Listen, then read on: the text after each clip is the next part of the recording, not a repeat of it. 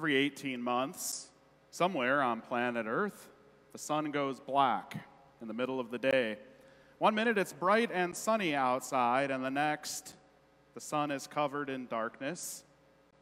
Birds even start going back to their nests to fall asleep. You can even see stars in the middle of the day. That's what happens when we have a solar eclipse. Of course, the sun is far, far further than is the moon, but because of the moon's proximity, it's able to cover the disk of the sun in the sky in certain points around the world once every 18 months.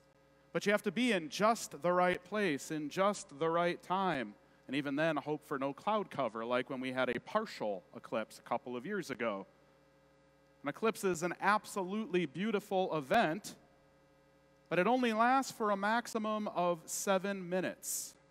The odds of being in a spot in the world where a total eclipse happens are pretty slim. It's beautiful, and yet it's rare. Far rarer is when the sun completely stops shining. Scripture tells us about 2 times, and only 2 times, that has ever happened. The first was when the people of Israel were slaves in the land of Egypt. They were forced to do whatever their Egyptian commanders asked them to do. And so they were forced to make bricks with straw. And then, to make it harder, they were forced to make bricks and find their own straw. And because the masters were hard on the people of Israel, God sent someone to liberate them. He raised someone up, and that someone is named Moses. Moses was sent to Egypt to go to the Pharaoh and tell him to let the slaves go.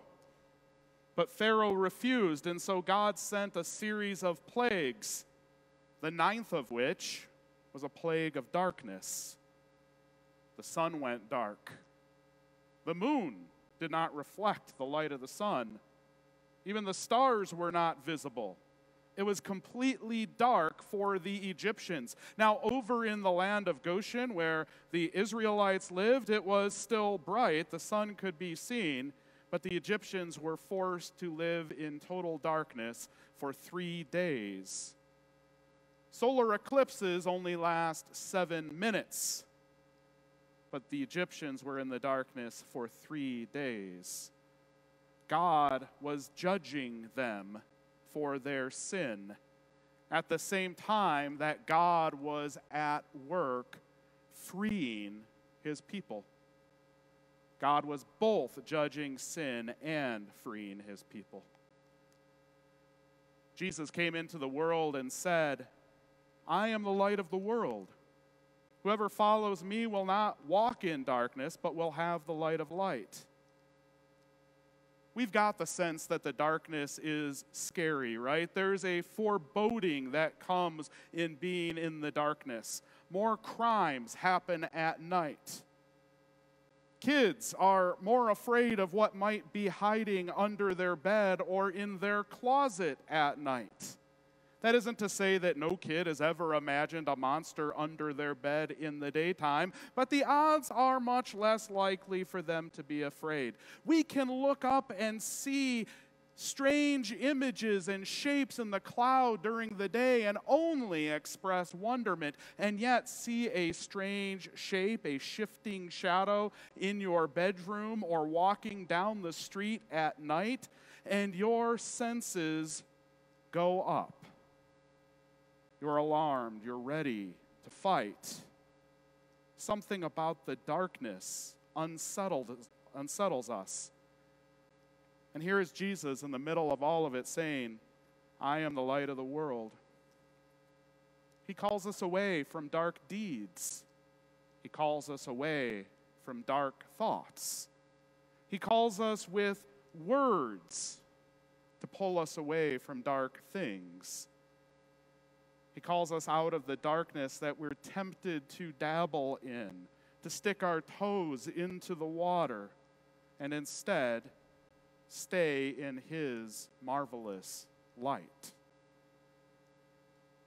When the sun rose on that first Good Friday, Jesus was in front of men who desired to do dark things to him. All through the night, they'd been harassing him, mocking him, inventing trumped-up charges in their midnight courts. And they wouldn't leave him alone until finally, as the sun rose, they took him to Pontius Pilate. But it was there, after the sun rose, that the darkest designs of all were put on display. Pilate gave in to the dark demands of the crowd as Jesus was nailed to that cross on that first Good Friday. And the sun rose higher and higher in the sky until it reached its highest point at noon on that Good Friday. And there from its apex, when its bright was lightest of all, Luke tells us that the sun's light failed. It failed for 3 hours until the dying breath of our Lord. The sky was as black as the night sky. This was no eclipse. It was no solar flare. This was an act of God.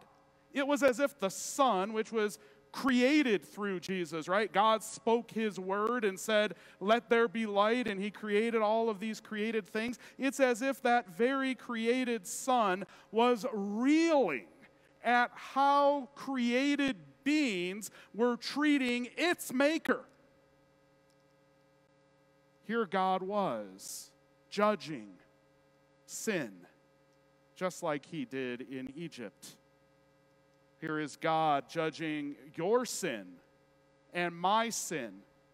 Jesus, who became sin for us and was nailed up on a tree. Here is God judging sin, and just as he did in Egypt, also freeing people. In this case, freeing you and me from the sin for which Jesus was dying, setting us free through the death of his Son. That light, Jesus Christ, was taken off of that cross. As the sun was going down, he was placed into a dark tomb, a hole in the ground. And there he was left to stay, presumably forever. Yet in the darkness of that grave, light would shine again after 3 days. Here it is, the light of the world shining that no tomb could hold back. That light shone brightly, and the stone from the tomb was rolled away. The world seeing that light shining brightly once more for you and for me. Death couldn't hold on to him. Death couldn't keep its dark grip on Jesus, because he is the light of the world. And Jesus still shines today because he is the light of the world.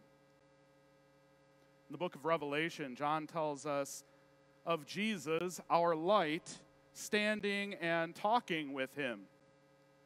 His whole body is shining, but he specifically focuses in on Jesus' face that he describes as shining like the sun. That's the light that you and I have in the face of death. The death of a loved one, death in the world around us, or considering our own mortality. That is the light that we have in the darkness of death, the light of Jesus, the sun shining on us. It's the hope that is ours tonight. That light that we have as we look on our own death. That light as Jesus comes for his people. That light that even as God is judging sin, he is also setting free. That by the darkness, our light, Jesus, who suffered, would overcome, and that we would be healed. God bless you tonight in Jesus' name. Amen.